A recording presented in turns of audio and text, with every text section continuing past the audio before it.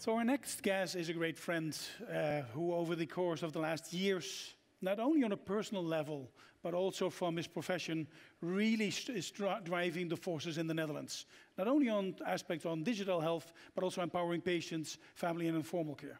The way that the Netherlands, at present guided by our Secretary General Erik Gerritsen, is paving the way to get all the roadblocks that's present still in every step that we take out of the way is fabulous. Not only by spreading his email address, and I think everybody in the Netherlands almost can dream his email address whenever you got this question to get it up and running, but also really making sure together with his team to really get those roadblocks out of the way. Ladies and gentlemen, our Secretary General, Erik Gerritsen.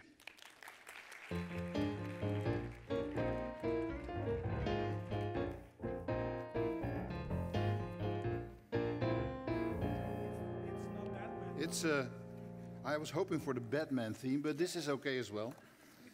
Well, thank you again, Marie-Ennes and Fabian, for your really impressive and contribution and showing how important it is to tell stories. And that's what you have to do to make a difference. And Dave Letterman, it reminded me of your first news show where you talked with Obama. They were reflecting on his presidency, but then the conversation turned to Michelle. And in the end, Obama, you see Obama saying to himself, well, I was standing there all the time behind things like this, with laws to show and then handing out pens, but in the meantime, my wife was changing the narrative of America. And I think you and Fabian are changing the narrative of healthcare, so thank you. And please give him one more round of applause. Ladies and gentlemen, I'm very proud that the Ministry of Health, Welfare and Sports of the Netherlands is part of this continuing tradition of gathering the brightest minds and leaders in European digital health, to be inspired by what the future will bring us and discuss ways to make that future a reality this year in beautiful Sitges. Or, as the late Johan Cruyff liked to call it, Amsterdam extra south. However, I'm here today to break with that tradition. To be honest, I've had enough inspiration. I've heard enough people talking about leading change for a better future. And I bet you all have too. Digital health is booming, innovation is hot, but in truth, we haven't solved the big challenges we face today and that keep us from reaching the full potential digital health can bring us all. Challenges like how we will be able to care for the silver tsunami without a big enough workforce. Currently in the Netherlands, 1 out of every 8 people work in healthcare, and if we don't change the current trend, by 2050, we will need 1 out of every 4. They are not there. And like, how will we keep healthcare affordable and accessible with more expensive treatments and more chronically ill people? Every citizen of the Netherlands paid 5,100 euros for healthcare in 2015, and if we don't change this trend, this will increase by 9,300 euros by 2040. And one of the biggest challenges in digital health is speaking the same set of languages, being able to understand each other and trust each other. But that is essential in leveraging the advantages digital technologies bring to healthcare.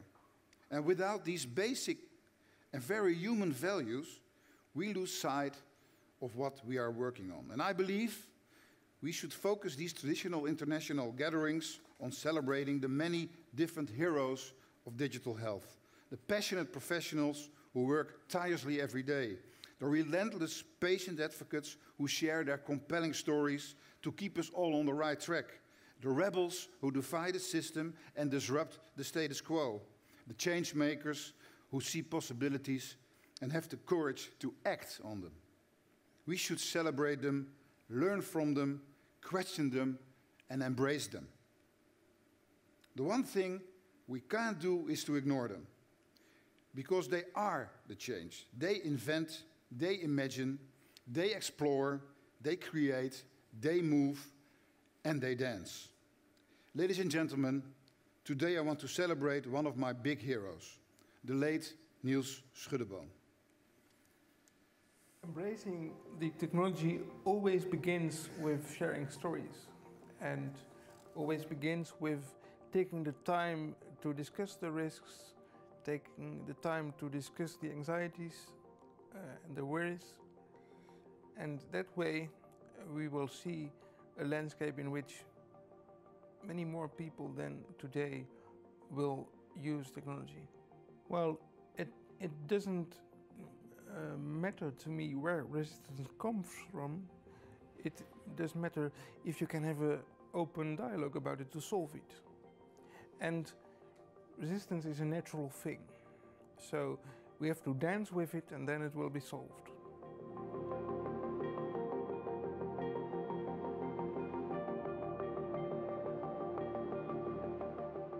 Well, technology has a huge impact on my life and on my business. I'm an early adapter, so to speak, yes. It's really useful for me to be in such technological times. If I wasn't born in the age of network, my life would look totally different because I wouldn't be able to work the way I do now. When I can use virtual technology and tools, it's much easier for me to stay focused on my work and to be easily connected with all kinds of people. It makes me equal to others, and technology has a huge impact on how I feel participating in society. E-health is not about the high and complex technology, but about the low technology that can make high impact. I look forward to the moment that I can add my own data to my personal health record, that I can actually open my personal health record. My dossier is now closed to medical personnel. I look forward to the moment that I can swallow a scanning device which scans my body so I can skip the MRI, which spares a lot of time and energy that you can use in moments of real personal and emotional crisis, when it's really necessary to look each other in the eye. Times are coming that I can easily check if I have cancer, which is very useful for me because I have a cancer protector gene which is broken. So I need to be regularly checked up by a doctor to check if I'm doing well. But if you ask me how much energy it takes to be in such a process, and if it would be useful to have a device to check me up in the home situation, it would be a totally different game. My son is now 5 months old. He is smarter with technology than I will ever be. And I know that up front. And there's no one telling him not to have a personal health record or not to collect his health data, because it will be normal by the time he's old enough to use it. And there are a lot of elderly people now having worries, but his generation, the generation of my son, when he is 70 years old, he will live longer thanks to all the technology he has around him. So we shouldn't worry too much about technology. We should try to keep faith and to move forward.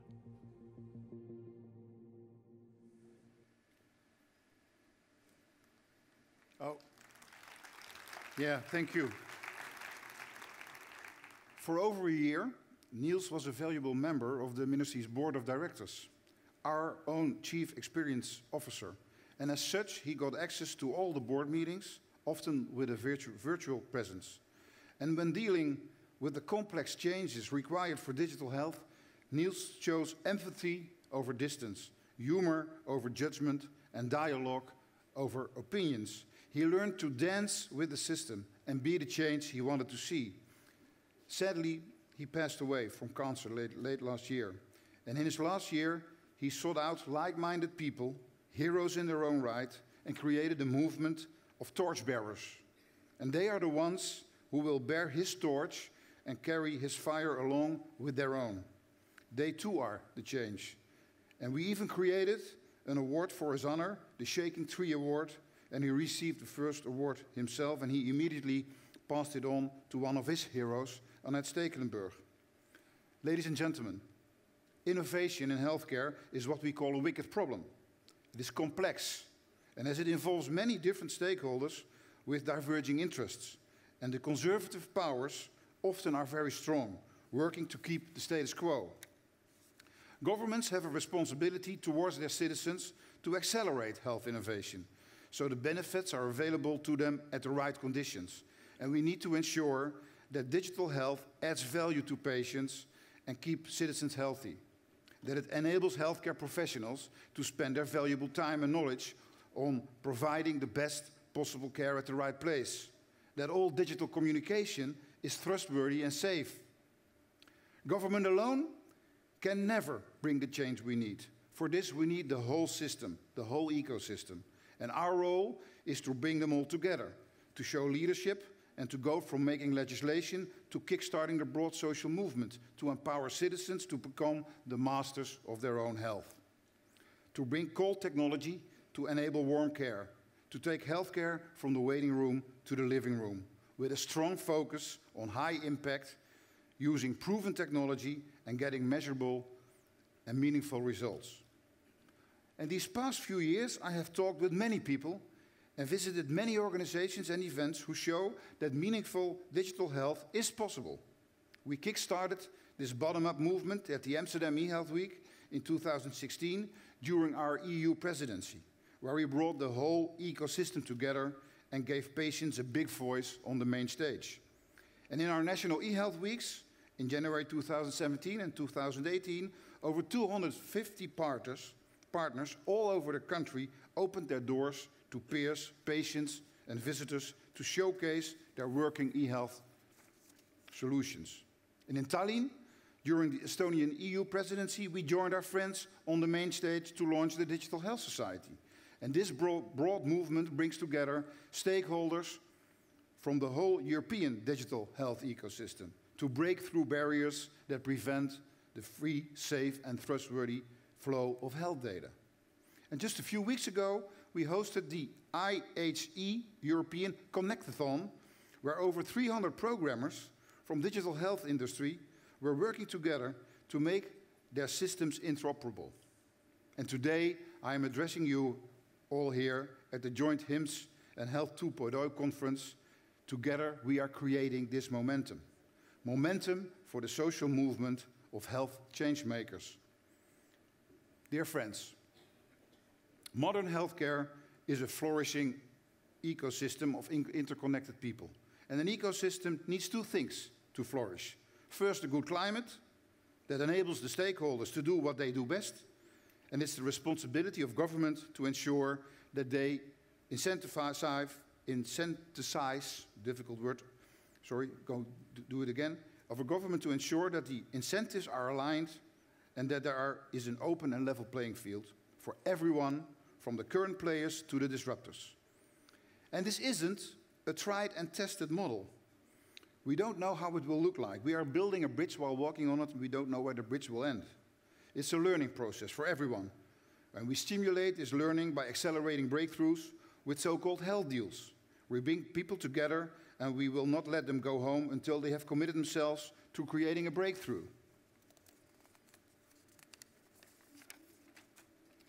We reduce the risk for digital health investors by creating a seed capital fund, so they accept the possibility of failure more easily.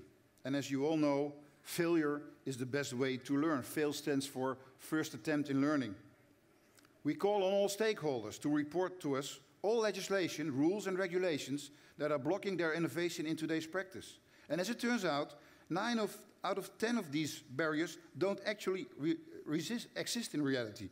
They are misinterpretations or misunderstandings, or as I like to call them, mental prisons. They are only a reality between the ears.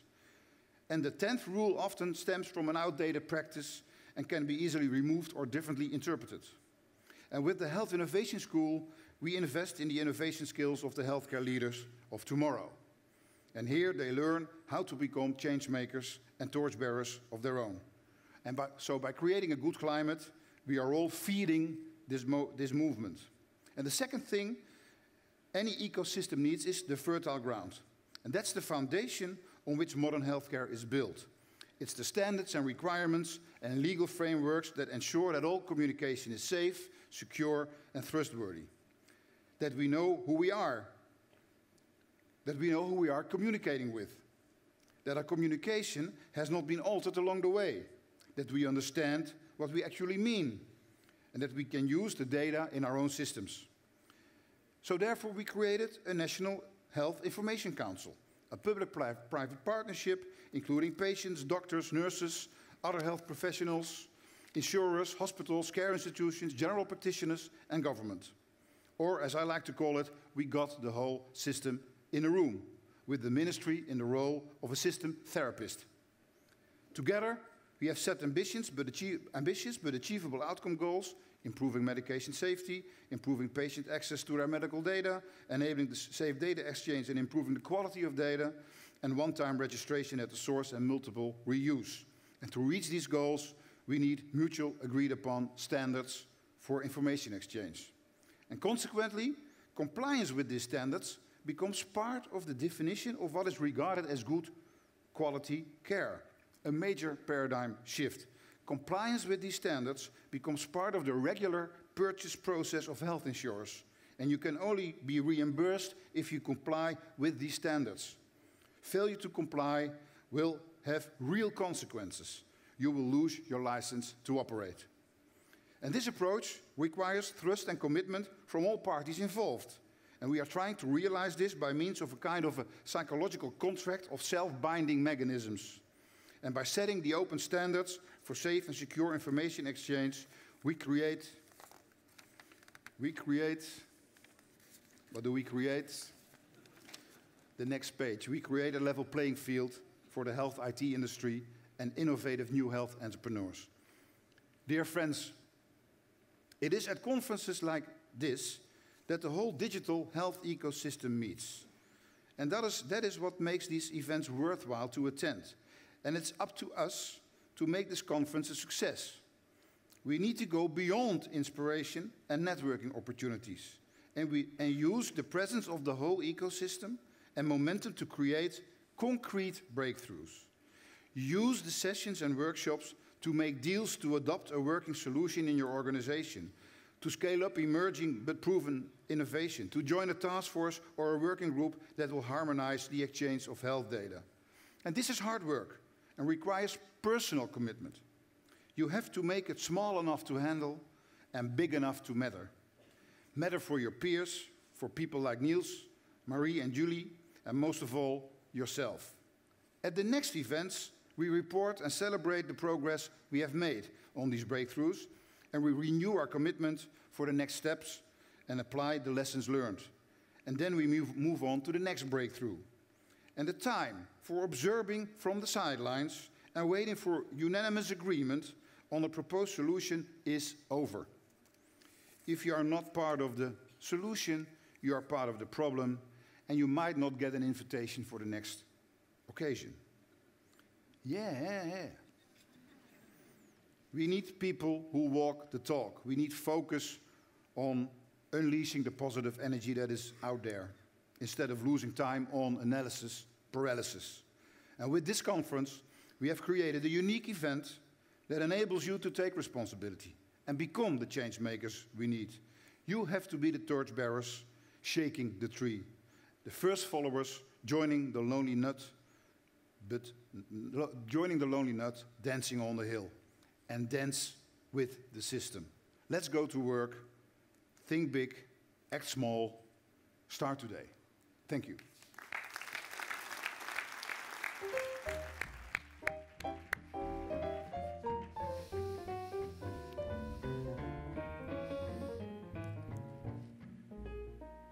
Well, it's no Batman, but it's great, isn't it?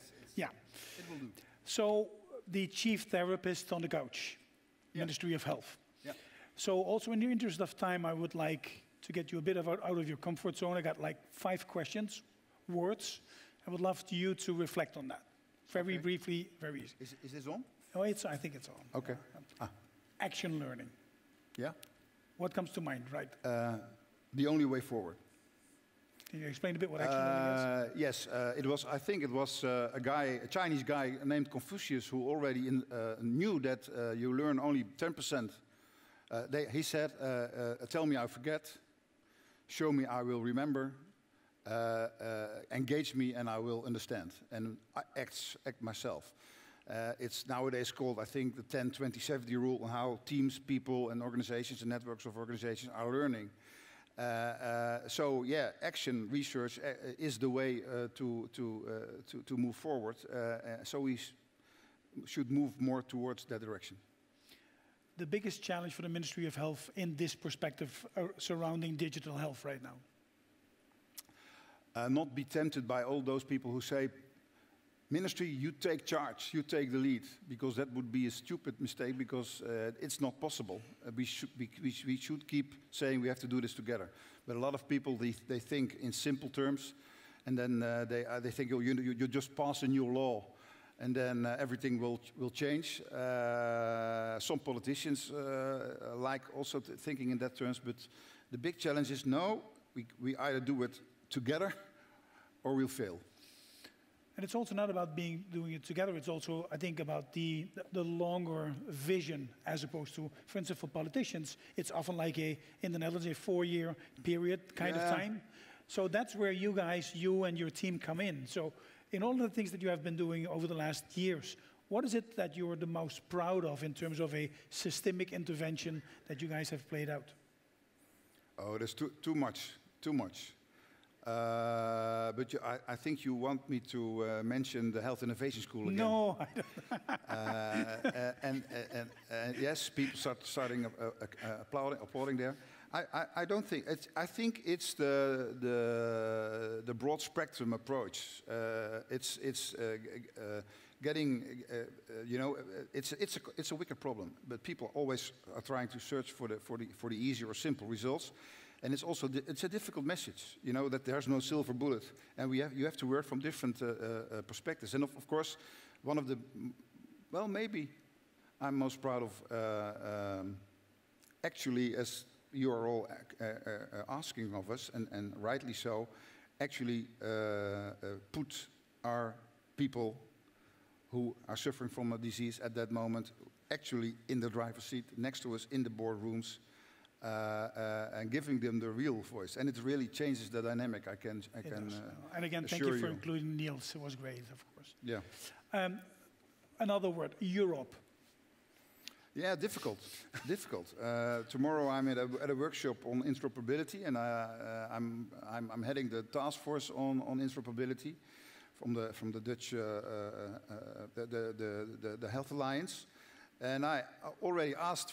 2 times during former events, just give us the standards you are working with, and then we just map them, see what is similar, and then we can declare these are the standards we are working with. Sounds like an easy deal, isn't it? And we even translated our own standards into English and shared them, and we only got a few responses. And how simple can it be?